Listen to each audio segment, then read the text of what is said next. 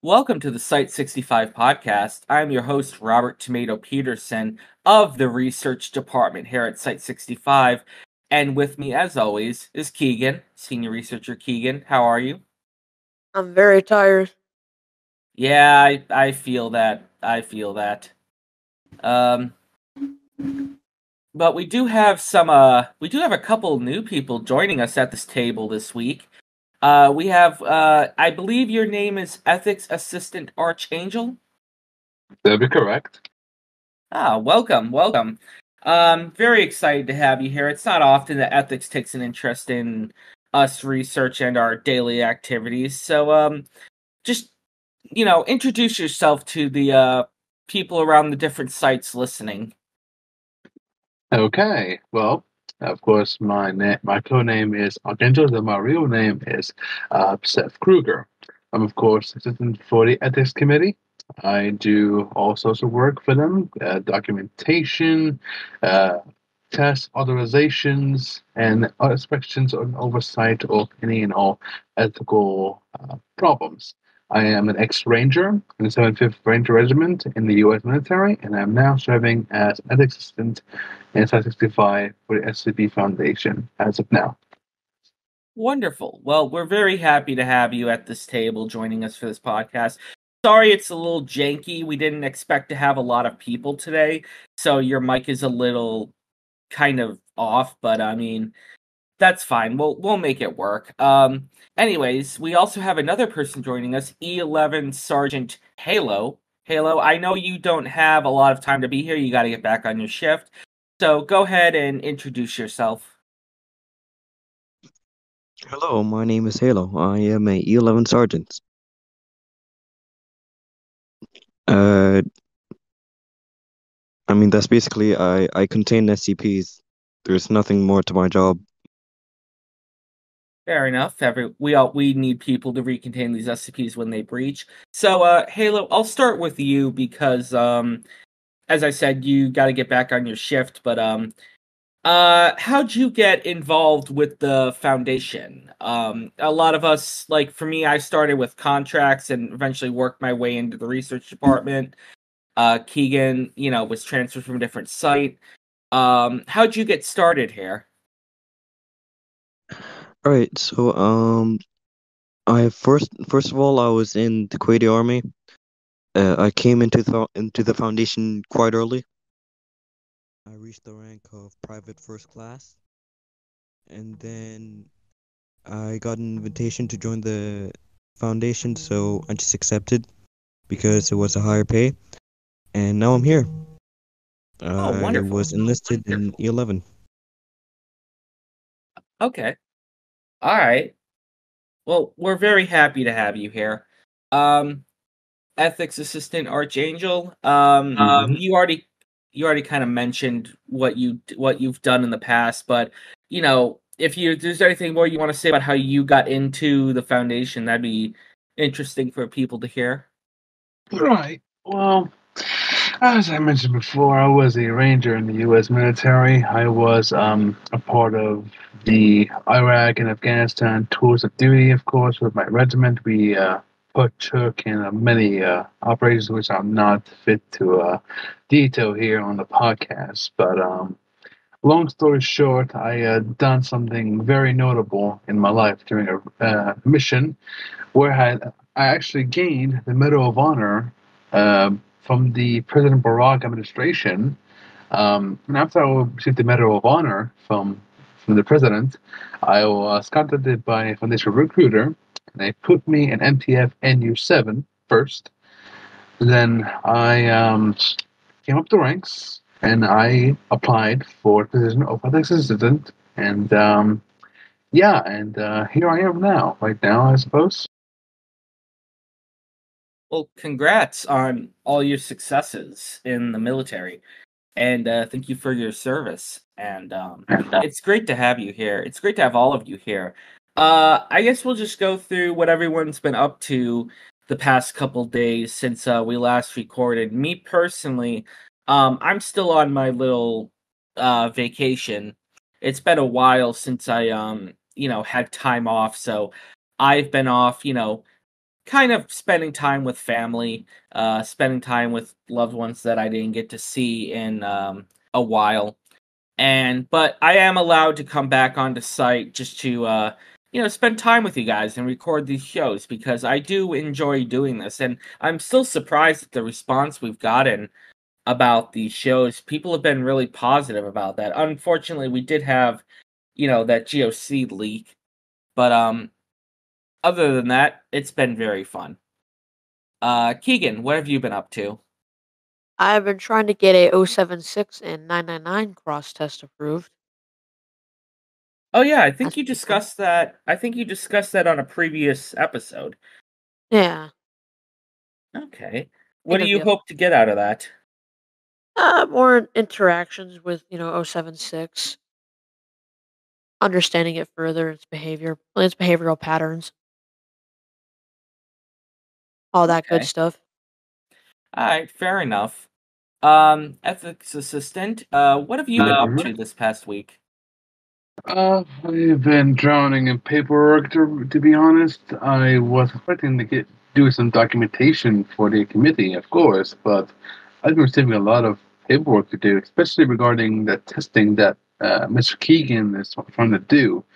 Um, there's been some concerns about his test, and I've been trying to overlook and oversee what kind of issues that he may encounter, and hopefully I try to give him the green light for his testing if possible. But generally, I've been drowning in paperwork. Really, just lots and lots of paperwork.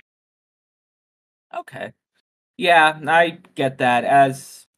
Research has, we also drown in paperwork as well. We're constantly fighting info breaches and such because, for whatever reason, people love to just put high classified documents into the storage bins in research bunks and then just leave them there. And Oh so any yeah, junior researcher can walk around and find them, and it's very obnoxious. Oh Lord. Yes. It's not fun. We've had to comb through the document bins quite a lot, the filing cabinets, and we've found a lot of information that should not be, a junior researcher shouldn't know about 682. And yeah. we've come across a lot of information like that, and we've had to stem a lot of info breaches to deblock. But other than that, it's been very calm. I believe Halo motion that he had to step away for a second, so we'll get to him when he gets back. Um, yeah. All right, I'm back now. I had to go Oh, deal with something. that's fine. It happens. Halo. So, what have you been up to this past week? I mean, strangely, there haven't been that many breaches lately. So I've kind of just been chilling in bunks or at the checkpoint chatting with other 11. Like, that's what most of my time is made out of. And dealing with annoying researchers at checkpoints, like always.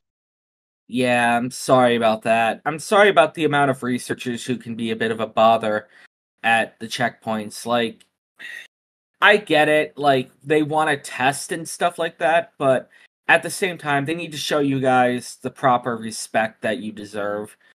Um, I'm definitely going to hold a lecture on that when I get back on site at the end of my LOA and talk to them about that because yeah, it can be an issue sometimes, but a lot of researchers get antsy because when things breach and we're stuck in PW all day, we just want to test, and it could be a bit annoying. But yeah, so I apologize if research is making your job a little tough. We'll have to stem that when we can. Um, so other than that, I actually wanted to talk about something.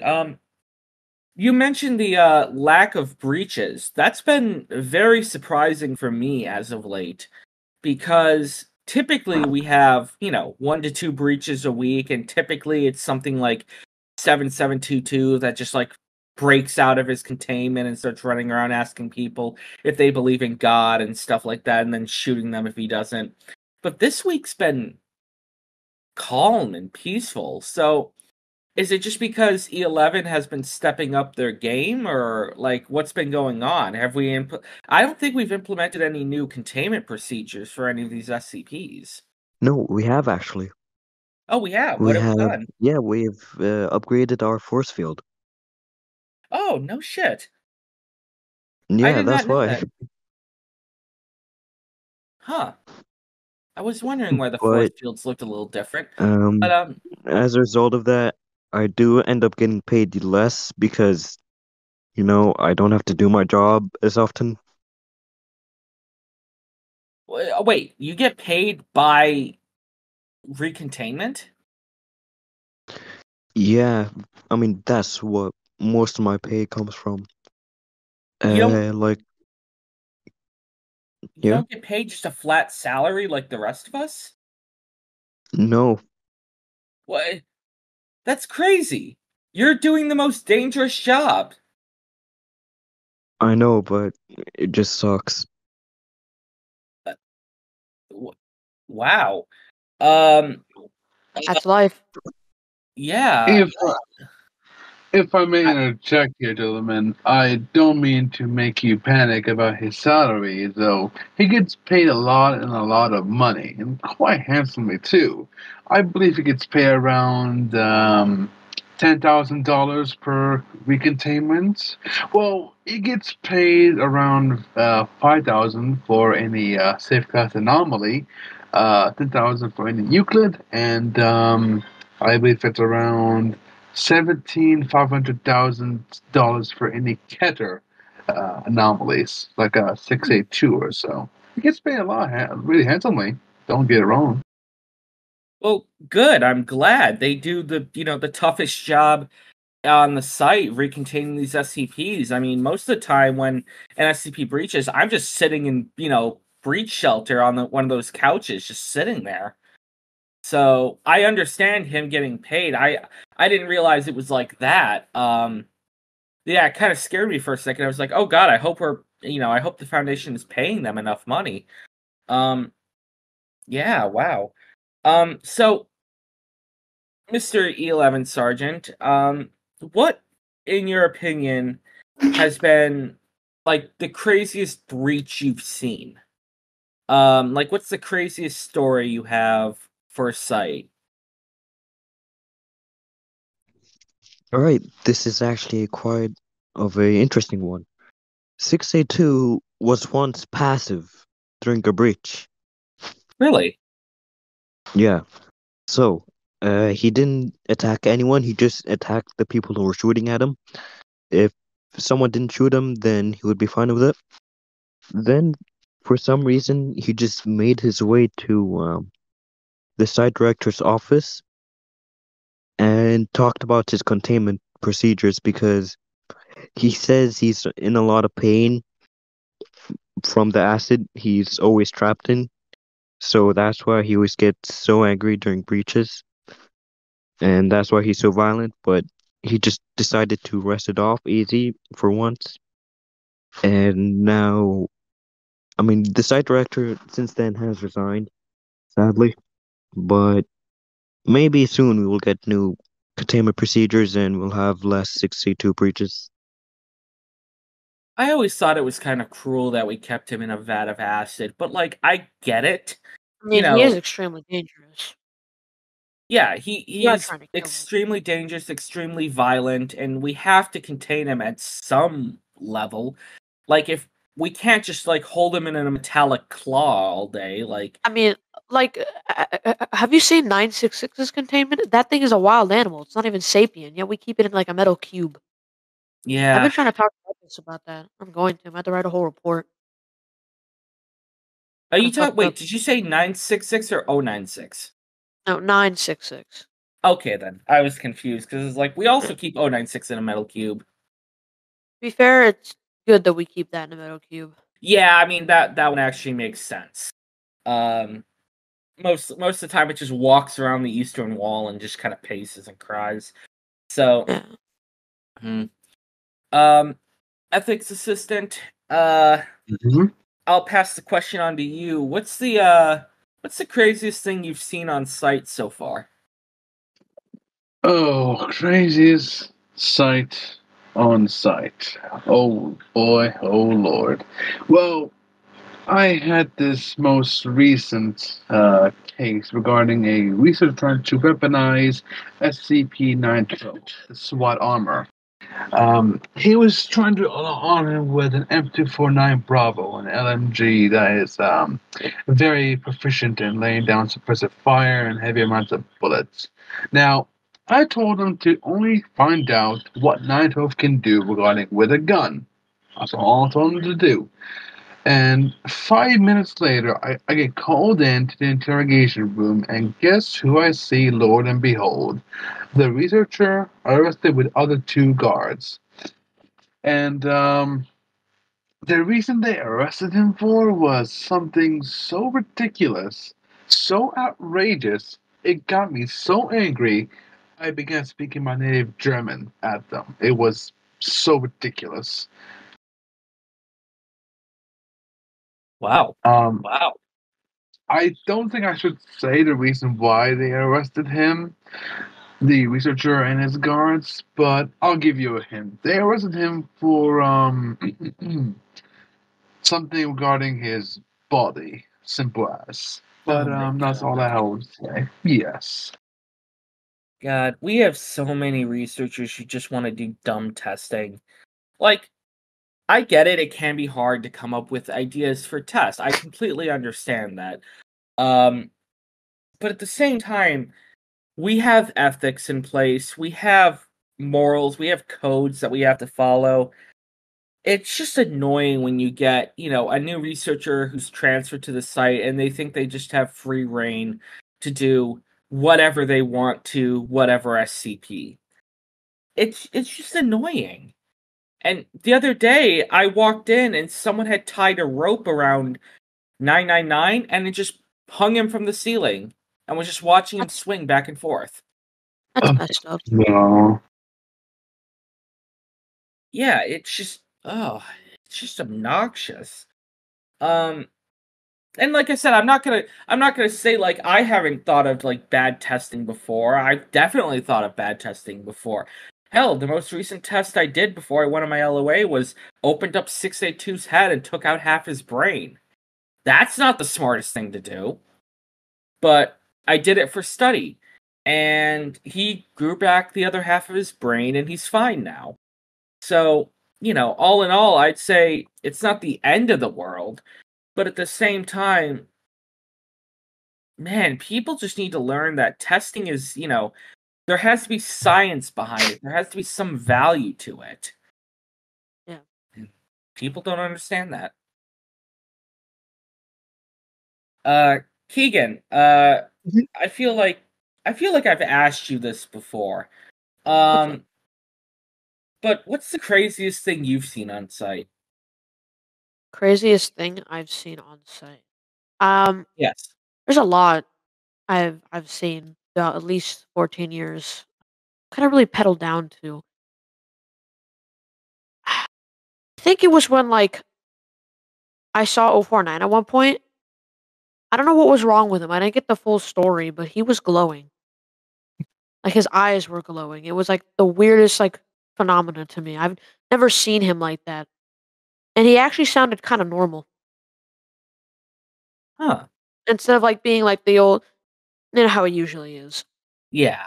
And I think it doesn't take the cake for the worst thing, but it does take the cake for like the strangest thing I've seen. Okay. Did you guys ever hear about the time 049 tried to host a lecture in lecture hall? No, I have not. Um, Oh, he does that all the time. yeah, but when I first got transferred to the site and I didn't real and 049 got transferred, I didn't realize that he would like try to do that. So I woke up one day on site and I got ready and I heard the projector in lecture hall going and I thought, "Oh, it's kind of early for a lecture to be held." So I walked in there and 049 was just standing by the lecture looking over some documents, writing stuff with a guard next to him. And I was stunned. I was like, "Oh my god, it's 049, like run away." And he turns to me, he goes, "Hello, researcher." And I go, "What what are you doing in here? And he goes, oh, I'm here to host a lecture about the pestilence. I hope that's all right. And I went, I took the guard to the side and said, hey, how did he get in here? And the guard says, look, I don't know. I just kind of walked in and he was standing here. So he seems very keen on hosting this lecture.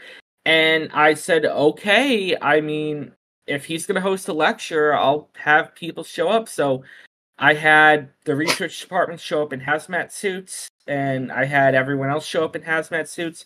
And 049 hosted, I'm not going to call it a good lecture. I'm not going to call it a bad lecture. It was kind of a nonsensical lecture about the pestilence. He kind of just talked at random about various diseases he'd seen through his travels and stuff like that, but he was very polite through the entire thing, and he didn't try to, like, cure anyone, which I thought was very surprising. But it was incredibly weird to be having a lecture done by 049, especially when no one really knows how he got in here. And then apparently after the lecture, he just said thank you, walked out of lecture hall, and before we know it, he was back in his containment. So, like, no clue how he got there, no clue how he got back. Very weird. I've seen a lecture, and speak on this topic, a lecture by SCP-7722, and this lecture was him reading the Bible and preaching the Bible to many people of the site, like everyone that you could think of, researchers, guards, NTF, administration, even D class. I saw him take two D class and baptize them in front of everyone, tell them to go do no more harm.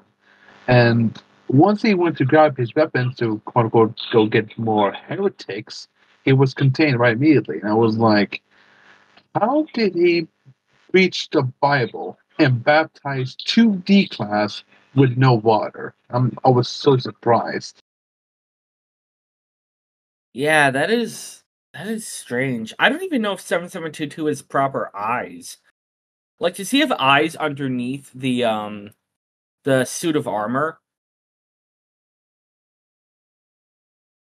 That's kind of a loaded question, I realize. I mean, we have not done any X-ray testing on him, but then again, he's full of metal and steel that probably wouldn't work with an MRI machine. So, speaking of which, this is a good test for the research department to do. Actually, now I think of it, she has good trying to see if he has anything beneath that armor all this time. That's a good thing. That would be interesting, because it's not like a 912 situation where we can clearly see that the armor is empty. We don't really know what's under the armor. We just know that, I mean, he can clearly see to some capacity because he can read the Bible. That is a good point, actually. Yeah. But, yeah, we're getting towards the end of this lunch break for the day. So I think we could end it off here. We've had some good discussions for the day. So I'll just open it up to you guys for final notes. We'll start with the Sergeant. Sergeant Halo, do you have anything you want to say? Remember when I told you about 682 being passive? Yes. I think it's now the department director, but Darby, he conducted the interview with 682 when he was still a executive researcher. Oh, really? Yeah, we learned some very interesting things. He liked sour grapes over humans, and he liked playing Plants vs. Zombies Garden Warfare 2. I mean, I who don't know doesn't? how It's he a even plays it. fantastic game. Yeah, it is. I love that game. I mean, yeah, it is weird how he would play it and where he would get to play it. But yeah, so that's strange. Anyways, Archangel, Do you have Yes. anything you want to say? Well, speaking of which, I just oh Lord, I have to get to the committee offices. Someone took a hostage over there again. Oh Lord. Oh, well, I'm sorry. That's fine. We're ending off this episode, so you're free to go. Thank you very much for showing up. It's greatly appreciated for you to pop in and, join us. Of course, I have to run. Hold on. I'll see you guys at dinner then. Goodbye. Oh. Bye. Keegan? Yep. Anything you would like to say? Not necessarily. Just Okay. same old, same old. Okay.